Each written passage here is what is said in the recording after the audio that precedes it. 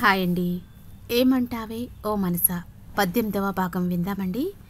కథ నచ్చితే తప్పకుండా లైక్ చేయండి. కొత్తగా మన ఛానల్ని చూసేవారు ప్లీజ్ సబ్స్క్రైబ్. ఏంటి రేణు, నీ హద్దుల్లో నువ్వుండు, ఏమీ అనటం లేదు కదా అని ఓ నెత్తిన ఎక్కి కూర్చోకు, నా విషయంలో ఎక్కువ ఇన్వాల్వ్ అవుదామని చూడకు అని సీరియస్గా అరిచి టక్కున రూమ్కి వెళ్ళిపోతుంది. సారీ రేణు అని మనసులో అనుకుంటుంది. ఈవినింగ్ రేఖ ఫోన్కి ఒక లొకేషన్ షేర్ చేస్తాడు ఆ వ్యక్తి. రేఖకి చాలా ఏడుపు వస్తుంది. బట్ తన ప్రాణం కంటే ఫ్యామిలీ పరువు ముఖ్యం అనుకుని రూమ్ బయటికి వస్తుంది.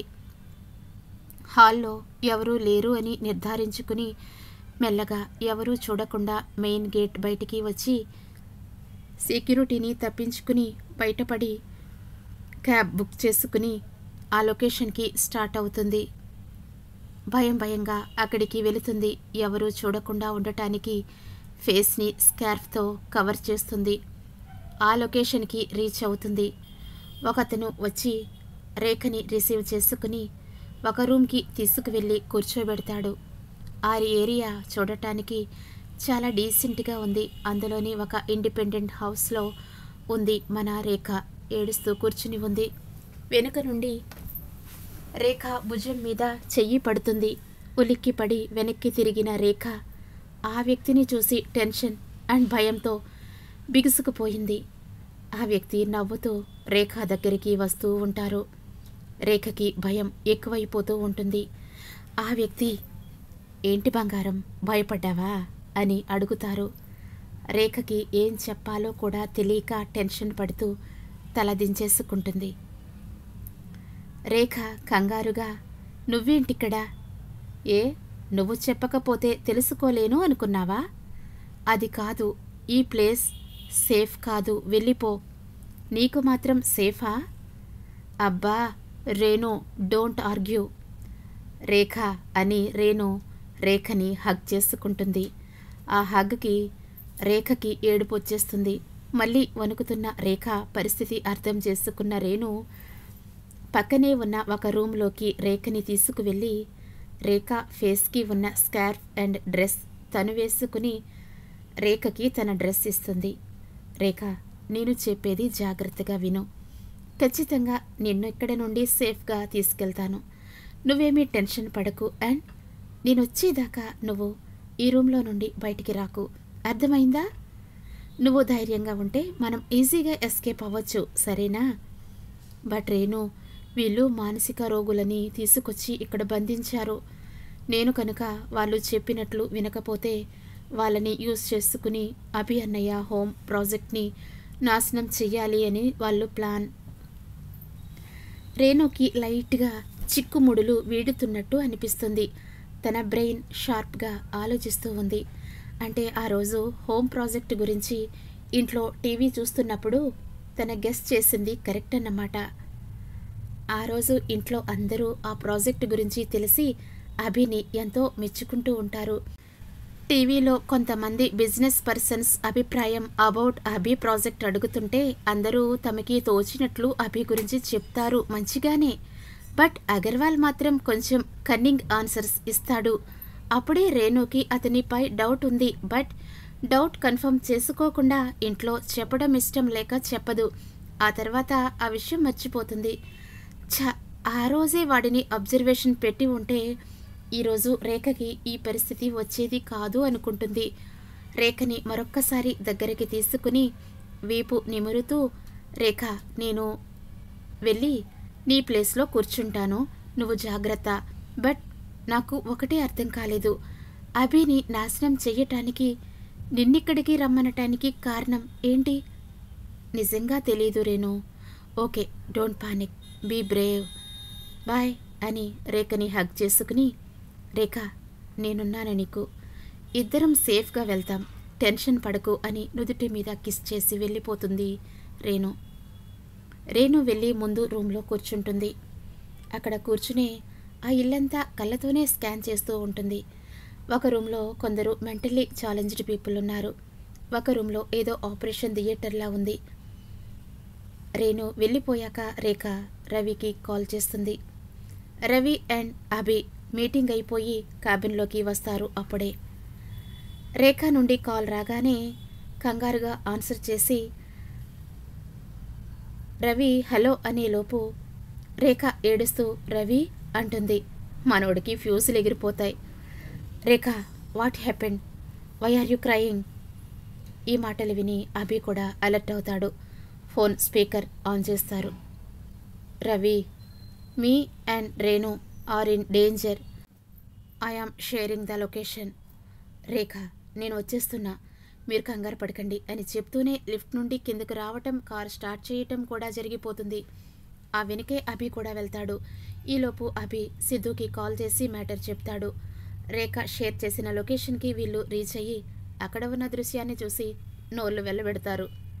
రేఖ రేణు ఉన్న లొకేషన్లో రేణు దగ్గరికి ఒకతను వచ్చి రా అని లోపలికి ఈడ్చుకెళ్తూ ఉంటాడు. రేఖ అనుకుంటాడు రేణుని స్కార్ఫ్లో ఉండేసరికి. ఒక 5గురు బాగా బలిసిన దున్నపోతుల్లా ఉన్నవాళ్ళు ఉన్నారు అక్కడ. డీసెంట్ ఏరియా అండ్ రేఖ భయస్తురాలు అవటం వలన ఎక్కువ మంది రౌడీలు లేరు. ప్లీజ్ నన్ను వదిలేయండి అంటుంది రేణు. నిన్ను వదిలేయటానికా ఇంత ప్లాన్ వేసింది? ప్లీజ్ ప్లీజ్ అని బ్రతిమలాడుతున్నా కూడా వినకుండా రేణుని లాక్కెళ్ళి ఒక రూమ్లో పడేశారు. అసలు రేఖని ఎందుకు తెచ్చి ఉంటారో ఎలా కనుక్కోవాలి అని ఆలోచిస్తూనే వాళ్ళని బ్రతిమలాడుతూ ఇరిటేట్ చేస్తుంది. ఆ ఇరిటేషన్లో వాళ్ళు రేఖని ఎందుకు తెచ్చారో చెప్తారేమో అని.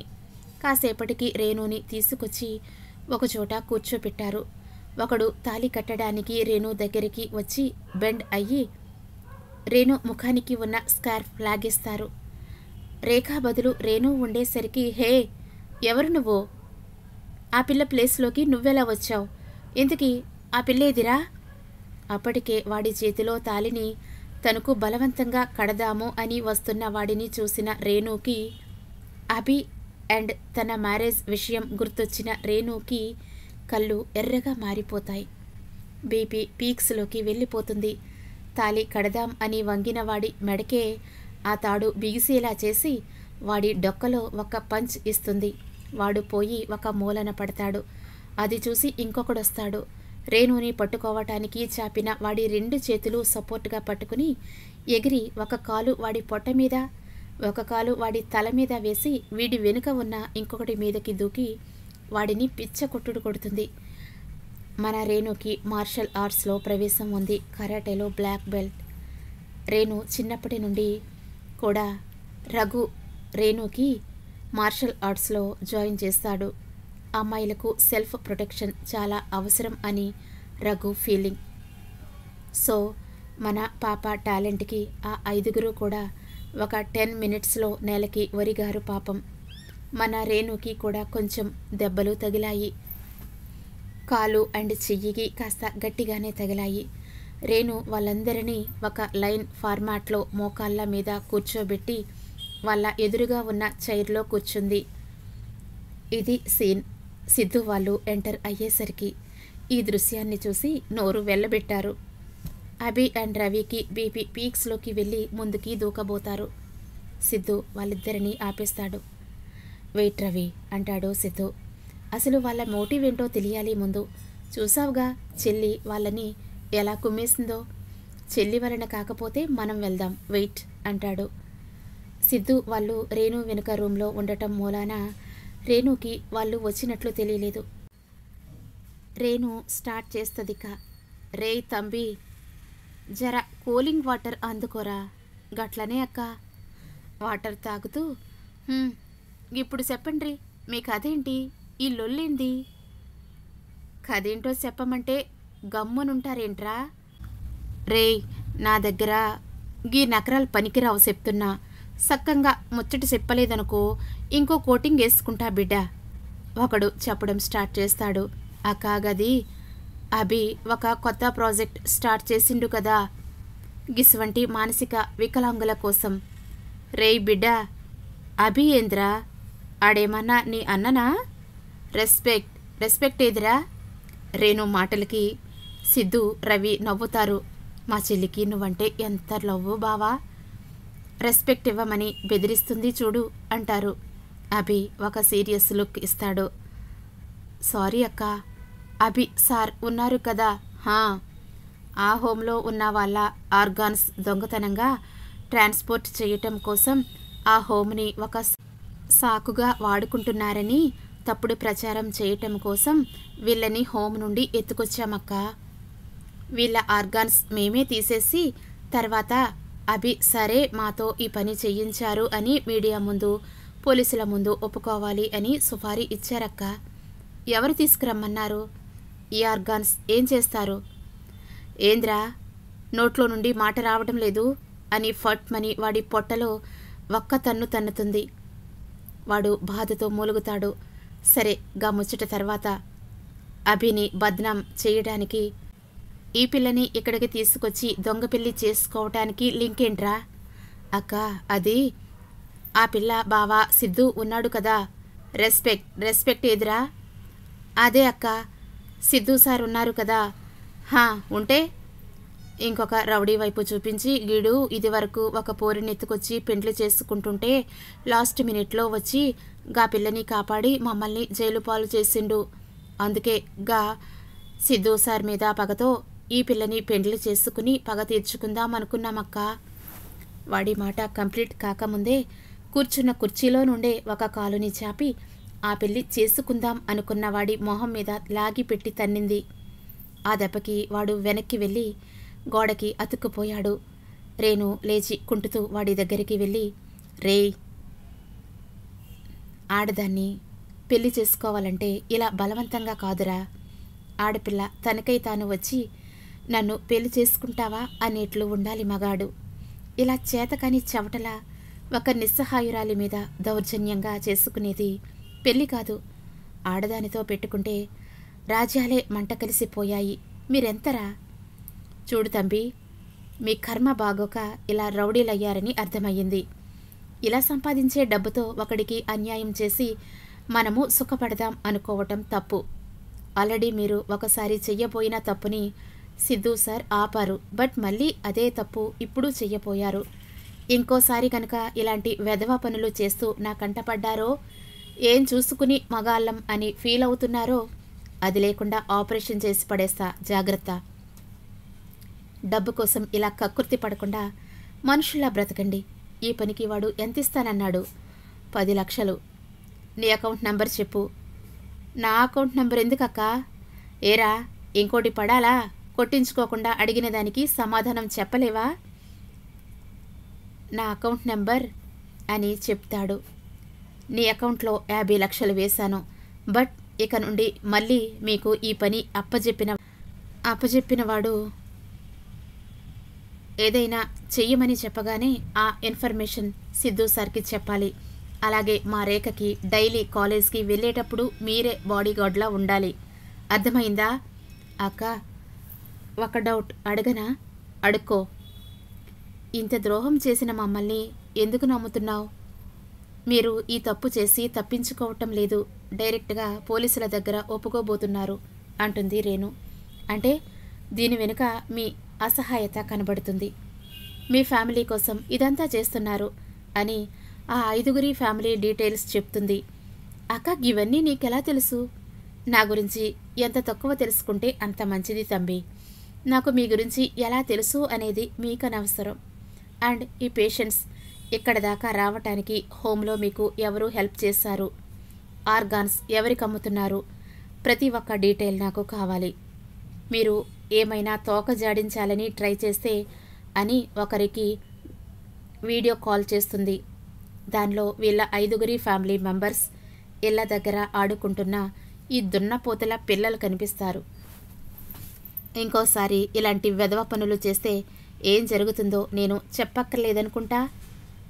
అక్క, ప్లీజ్ అక్క, మా పిల్లల్ని ఏమీ చెయ్యొద్దు. ఏరా, నీ పిల్లలనేసరికి అంత బాధొచ్చిందా? ఒక్కసారి ఆ రూమ్లో ఉన్న పిల్లల్ని చూడండిరా. అసలు మీరు ఇక్కడికి ఎందుకు తీసుకొచ్చారో కూడా తెలియని అమాయకులురా వాళ్ళు. ఈ సిటీలో ఇలాంటి వెధవలు ఎవరెవరున్నారు? వాళ్ళ డైలీ యాక్టివిటీస్ ఏంటి? అన్నీ నాకు కావాలి. ఒకడు ఒక డౌట్ఫుల్ ఫేస్తో తల గోక్కుంటూ రేణునే చూస్తూ గుటకలు మింగుతూ ఉంటాడు. ఏంట్రా ఆ చూపు? చిన్న డౌట్ అక్క, తెలుసుకోకపోతే చచ్చిపోయేలా ఉన్నాను. ఏడ్చి చావు. మా ఫ్యామిలీ దాకా వెళ్ళావంటేనే నీకు చాలా బ్యాక్గ్రౌండ్ ఉందని తెలుస్తుంది. అటువంటప్పుడు పోలీస్కి చెప్పకుండా లేదా నువ్వు ఇక్కడికి రాకుండానే పని జరిపించేయొచ్చుగా అక్క. ఇక్కడి దాకా ఎందుకు వచ్చావు? అదా, గుడ్ క్వశ్చన్. ఒక్క నిమిషం. రేయ్, నువ్వు వెళ్ళి ఆ రూమ్ డోర్ ఓపెన్ చేయరా అంటుంది రేణు. వాడు ఓపెన్ చేయగానే రేఖ భయంతో గజగజ వణికిపోతూ ఉంటుంది. అలా వణుకుతూనే బయటికి వచ్చిన రేఖ రేణుని చూడగానే, రేణు ఆర్ యు ఓకే అని రేఖ ఏడ్చుకుంటూ వచ్చి రేణుని హగ్ చేసుకుంటుంది. రేఖని అలాంటి పరిస్థితుల్లో చూసి అభి పిడికిలి బిగిస్తాడు. బట్ సిద్ధు అభి చెయ్యి పట్టుకుని ఆపేస్తాడు. ఐయామ్ ఓకే రేఖ, నువ్వు ఏడవకే, నా బుజ్జివి కదూ అని రేఖని ఒక అమ్మలాగా ధైర్యం చెబుతుంది.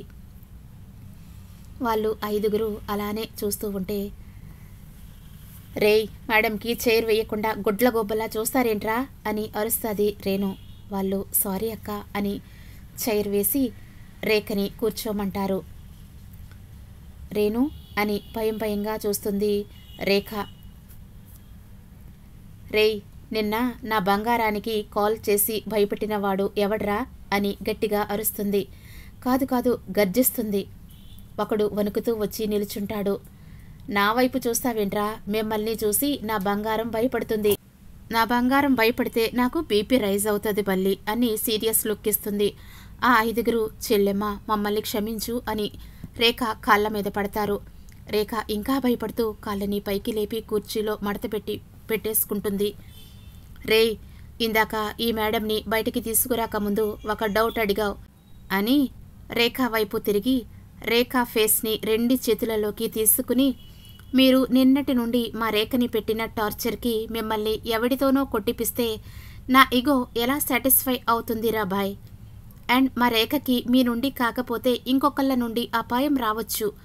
అప్పుడు తను మళ్ళీ ఎవడో ఒక కోన్ కిస్క గొట్టంగాళ్ళకి భయపడి ఇంట్లో చెప్పకుండా తానేదో ఇంట్లో వాళ్ళ కోసం త్యాగం చేస్తున్నట్టు ఫీల్ అయ్యి వాడు చెప్పిన చోటికి వెళ్ళి తనకేమైనా జరిగి తనకేమైనా అయితే ఇంట్లో వాళ్ళకి హార్ట్ ఫెయిల్ అవటమో అయ్యి ఇన్ని టెన్షన్స్ అవసరమా అనగానే రేణు అంటూ రేఖ గట్టిగా ఏడ్చేస్తుంది.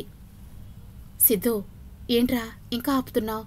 రేఖ ఎలా ఏడుస్తుందో చూడు అంటాడు రవి. రే రవి, రేఖ ఏడుపు కనబడుతుంది కానీ రేఖ భయాన్ని పోగొట్టడానికి రేణు చేసే ప్రయత్నం కనబడటం లేదా అంటాడు సిద్ధు. అలా అనగానే Ravi ఆగిపోతాడు. రేఖతో, why are you crying baby? నీ డెసిషన్స్ నువ్వు తీసుకునేంత పెద్దదానివైపోయావుగా. నీకోసం పిచ్చోడిలా నిన్న నైట్ అంతా నిద్రపోకుండా కూర్చున్నాడు రవి.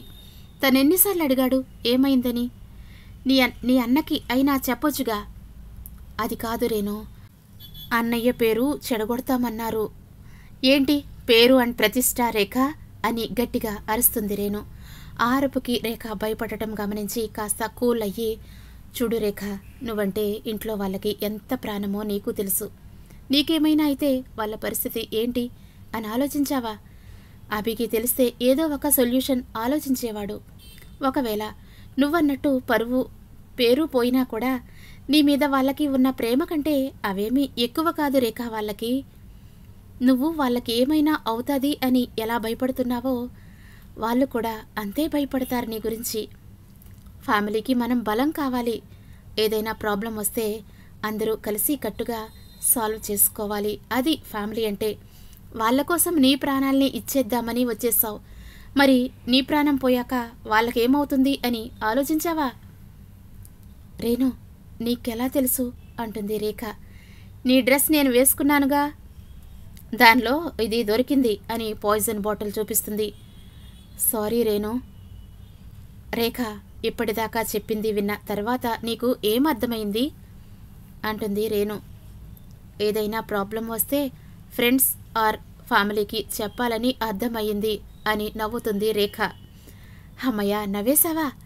రే, వరుసగా నిలబడండి. ఎందుకక్క అంటూనే నిలుచుంటారు. రేఖ బంగారం, మనం ఎవరి దగ్గరైనా ఏదైనా తీసుకుంటే తిరిగిచ్చేయాలి, దాచుకోకూడదు అంటుంది రేణు. వీళ్ళు నిన్నటి నుండి నిన్ను పెట్టిన టెన్షన్కి వాళ్ళ వాటా వాళ్ళకి ఇచ్చేయమ్మా. అమ్మో రేణు, నేనా? రేణు ఆ రౌడీస్ని చూసి, ఏంట్రా చెల్లెమ్మ మొహమాట పడుతుంది. నేనివ్వనా? మరి చెల్లెమ్మ వాటా కూడా? అక్క వద్దక్క. చెల్లెమ్మని మేము బ్రతిమలాడుకుంటామక్క. చెల్లెమ్మ ప్లీజ్ నువ్వే కొట్టమ్మా. రేఖ కొట్టదు. సరే నీ బదులు మేమే ఒకరికి ఒకరం కొట్టుకుంటాం అని వాళ్ళల్లో వాళ్ళే కొట్టుకుంటారు. చాలే ఆపండి అంటుంది రేణు. ఈలోపు వాళ్ళల్లో ఒకటి ఫోన్ మోగుతుంది. రేణు ఆన్సర్ చేసి స్పీకర్ ఆన్ చేయమంటుంది. అవతల వ్యక్తి, ఏరా ఆ హోమ్ నుండి వాళ్ళని తీసుకొచ్చారా? హా సార్. ఓకే, ఆర్గాన్స్ ఇప్పుడే వద్దు, కొన్ని రోజులు ఆగండి. ఎందుకు సార్? అవన్నీ మీకు అనవసరం. మరి వీళ్ళని ఏం చేయమంటారు? మళ్ళీ ఆ హోమ్కే పంపించేయండి. సరే సార్. ఫోన్ కట్ అవుతుంది. వాళ్ళు ఈ డీలింగ్స్ అన్నీ ఎక్కడ చేస్తారు అని సీరియస్గా అడుగుతుంది రేణు. మేము ఇదే ఫస్ట్ టైం అక్క ఈ పని చేయటం. ఏదో చిన్న చిన్న దొంగతనాలు చేసుకుని బ్రతుకుతాం. వాళ్ళు 10 లక్షలు ఇస్తాం అనేసరికి కక్కుర్తి పడ్డాం అని చెప్తారు. అక్క మేము వాళ్ళ మాటలు విన్నాం అని విన్నది మొత్తం చెప్తారు. అది విన్న రేణు కోపంతో, ఏరా చిన్న చిన్న పిల్లల్ని కూడా వదలరా మీరు? డబ్బు కోసం ఏదైనా చేస్తారా? మీ ఇంట్లో వాళ్ళకి కూడా ఇలానే జరిగితే ఆ పెయిన్ తీసుకోగలరా అని పిచ్చి ఆవేశంతో వాళ్ళకి ఇంకో రౌండ్ కోటింగ్ ఇస్తుంది. వద్దక్క ప్లీజ్ అక్క అంటున్నారు. దున్నపోతుల్లా ఉన్నారు. ఈ దెబ్బలే తట్టుకోలేక ఏడుస్తున్నారు. మరి మీరు ఎంతోమంది జీవితాలు నాశనం చేసుంటారు. వాళ్ళ పరిస్థితి ఏంటో ఆలోచించారా ఎప్పుడైనా? ఆడపిల్ల అని కూడా లేకుండా మా బంగారాన్ని నిన్నటి నుండి ఎంత టెన్షన్ పెట్టారా అని రేఖా వైపు చూస్తూ అంటుంది. తను ప్రాణంగా ప్రేమించే తనకి ఏమైనా జరిగితే ఆ ఇంట్లో వాళ్ళ పరిస్థితి ఏంటో ఆలోచించారా? ఈలోపు వెనుక అలికిడి అవ్వటంతో అలర్ట్ అయిపోయి కరాటే పొజిషన్ పెట్టి వెనక్కి తిరుగుతుంది రేణు. అక్కడ సిద్ధు, అభి, రవిని చూసి మీరేంటిక్కడ అన్నట్టు ఫేస్ పెడుతుంది. ముగ్గురు సీరియస్గా వచ్చి ఆ రౌడీస్ని ఇరక్కొట్టుడు కొడతారు.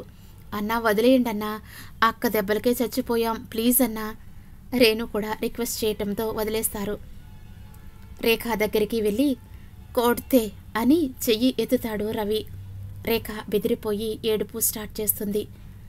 రవి రేఖని ఫోర్స్గా తన మీదకి లాక్కుని తల మీద ఒక చెయ్యి, వీపు మీద ఒక చెయ్యి వేస్తాడు. అప్పటిదాకా ఉగ్గబట్టుకున్న బాధనంతా రేఖ రవిని గట్టిగా పట్టుకుని ఏడుపు రూపంలో బయటికి తెస్తుంది. పిచ్చా నీకు? నీకేమైనా అయితే నేనెలా బ్రతికి ఉంటాను అనుకున్నావే అని బాగా ఏడుస్తాడు రవి. సిద్ధు కూడా హగ్ చేసుకుని, రేఖ ఇలాంటి పనులు ఎప్పుడూ చెయ్యకు, నీకేమైనా అయితే మేము బ్రతకలేము అంటాడు. అభి మాత్రం కోపంగా చూస్తూ ఉంటాడు రేఖ అండ్ రేణుని. రేఖకి రవి ధైర్యం చెబుతూ ఉంటాడు. వాళ్ళిద్దరినీ అలా వదిలేసి ముందు రూంలోకి వెళ్తారు రేణు వాళ్ళు. రేణు నడవలేకపోతుంటే సిద్ధు ఎత్తుకుని వెళ్ళి చైర్లో కూర్చోబెడతాడు. ఏంటిదంతా అని సీరియస్గా అడుగుతాడు అభి. సిద్ధు ఇక్కడ వద్దు, ముందు ఇంటికి వెళ్దాం, రేఖ బాగా డిస్టర్బ్డ్గా ఉంది అంటుంది రేణు. సిద్ధు అభికి సైగ చేయటంతో అభి కోపాన్ని అణుచుకోవటానికి చూస్తున్నాడు. కానీ కంట్రోల్ అవటం లేదు. పక్కనే ఉన్న గోడని గట్టిగా గుద్ది బయటికి వెళ్ళి నిలుచుంటాడు. సిద్ధు ముందు ఆ పిల్లల్ని సేఫ్ ప్లేస్కి తీసుకువెళ్ళు అంటుంది రేణు. అండ్ ఆ 5గురి దగ్గర నుండి ఇన్ఫో తీసుకుని హోంలో అభికి వ్యతిరేకంగా ఎవరున్నారో అన్నీ నువ్వు చూసుకో. మేము రేఖని తీసుకుని ఇంటికి వెళ్తాం, నువ్వు నీ పని ముగించుకుని రా, ఇప్పటికే చాలా లేట్ అయింది అంటుంది. ఈలోపు రేఖ వాళ్ళు కూడా వస్తారు. అభి రేఖ వైపు కూడా చూడడు. అన్నయ్య అంటుంది రేఖ. ఓ నీకు ఇంకా గుర్తుందా అన్నయ్య ఒకడు ఉన్నాడని? రవి దానికి చెప్పు నాతో మాట్లాడొద్దు అని.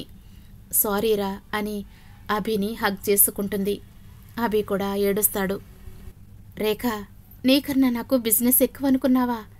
నువ్వు ఇలాంటి పిచ్చి పని చేయటం వలన వాళ్ళు ఆ పిల్లల్ని వదిలేస్తారు అని ఎలా అనుకున్నావురా? ఇంకెప్పుడు ఇలా చేయకు రేఖ, నీకంటే మాకు ఏది ఎక్కువ కాదురా అని అంటాడు అభి. సిద్ధు ఆ 5గురిని తీసుకుని ఒక రూంలో కూర్చుని ఇంట్రాగేషన్ చేస్తూ ఉంటాడు. సిద్ధుకి బాయ్ చెప్పి వెళ్దామా ఇంటికి అంటాడు రవి. రవి చెల్లిని తీసుకుని నువ్వు ఇంటికి వెళ్ళు, నేను రేణుని హాస్పిటల్లో చూపించి వస్తాను. నో ఐఎమ్ ఫైన్ అంటుంది రేణు. సీరియస్గా ఒక లుక్ ఇస్తాడు. రవి అభి కోపంలో ఉన్నప్పుడు ఎవరు చెప్పినా వినడు అని రేఖని తీసుకుని ఇంటికి వెళ్ళిపోతాడు. అభి రేణు వైపు చూసి పద అన్నాడు. రేణు లేచి నిలుచుంటుంది, కానీ కాలు నొప్పిగా ఉండటం వలన మళ్ళీ కూర్చుండిపోతుంది. ఇప్పుడేగా ఐ యామ్ ఇన్ ఫైన్ అన్నావు అని ఒక సీరియస్ లుక్ విసురుతాడు. రేణు ఏమీ మాట్లాడకుండా తల దించేసుకుంటుంది. రేణుని 2 చేతుల్లోకి తీసుకుంటాడు అభి. ఈ హఠాత్ పరిణామానికి రేణు అభి మెడ చుట్టూ చేతులు వేస్తుంది సపోర్ట్ కోసం. అభి రేణు వైపు చూడకుండానే నడుస్తూ ఉంటాడు కారు దగ్గరికి. రేణు మాత్రం అభినే చూస్తూ ఉంటుంది. జాగ్రత్తగా ఫ్రంట్ సీట్లో కూర్చోబెట్టి సైలెంట్గా డ్రైవ్ చేస్తూ ఉంటాడు. అభి కోపంలో ఉన్న అభి కళ్ళల్లో బాధ రేణుకి కనబడుతుంది. అభి అని పిలుస్తుంది రేణు. పలకడు. మళ్ళీ పిలుస్తుంది. ఒక లుక్ ఇచ్చి మళ్ళీ రోడ్ వైపు చూస్తూ ఉంటాడు. రేణు గేర్ మీద ఉన్న అభి చెయ్యి మీద చెయ్యి వేస్తుంది. అంతే, సడన్ బ్రేక్ వేసి ఆపేస్తాడు కార్ని. రేణుకి ఫేస్ టు ఫేస్ కూర్చుని, అసలేమనుకుంటున్నావు? ఎవరికీ చెప్పా పెట్టకుండా ఆ పిచ్చిది వెళ్ళింది. దాని వెనుక నువ్వెళ్ళిపోయావు. ఏమైనా జరిగి ఉంటే నా పరిస్థితి ఏంటి అని అరుస్తాడు. అప్పటిదాకా తల దించుకుని వింటున్న రేణు ఆ మాటకి తల ఎత్తి, ఏమన్నావు అభి అంటుంది. అదే, నీకేమన్నా అయితే నీ పేరెంట్స్కి ఏం సమాధానం చెప్పాలి అంటున్నా అని మళ్ళీ డ్రైవింగ్ స్టార్ట్ చేస్తాడు. అభి వైపు చూసిన రేణుకి అభి కళ్ళల్లో సన్నని కన్నీటి పొర కనిపించింది. ఇక హాస్పిటల్కి వెళ్ళేదాకా ఇద్దరి మధ్య మాటల్లేవు. మిగిలిన కథని మరొక భాగంలో విందామండి. ఇంతవరకు జరిగిన ఈ కథ మీకు నచ్చినట్లయితే ప్లీజ్ తప్పకుండా లైక్ చేయండి. కొత్తగా మన ఛానల్ని చూసేవారు ప్లీజ్ సబ్స్క్రైబ్.